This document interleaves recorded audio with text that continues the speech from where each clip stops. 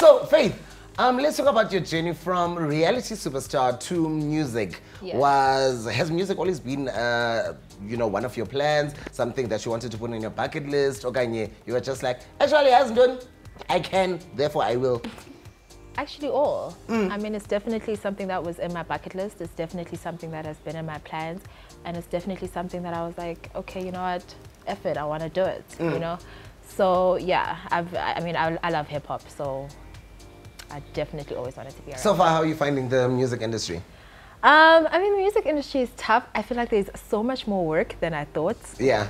Like, what? Especially for female rapper. Like, we work 7 times harder than any... Right? Like, it's crazy. Yeah, it's hard for us, Nyan.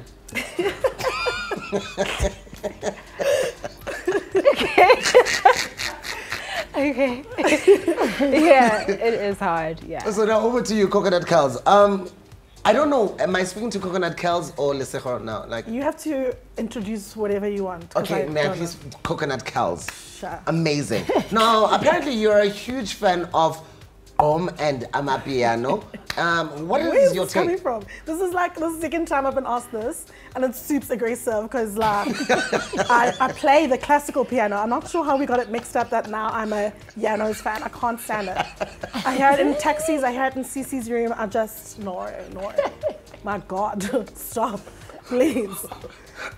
But like, what is your take on these genres of music? I don't know. It's very tribal, very ghetto, very scary. I don't. Yeah. So, Kelz, tell me, where did you grow up? Santon. Okay, cool. And where do you stay now? Santon. Don't understand. What do you think about interracial couples? Well, see, because obviously I'm black on the outside, so I'm for it. Yeah. It's the only way I do it. Yeah. Hate black guys for a lot of reasons. I don't know if I can say this on TV, but it's aggressive. It's like too much. You know what I mean? Yeah. So I prefer vanilla. Vanilla thriller. That's what they call me.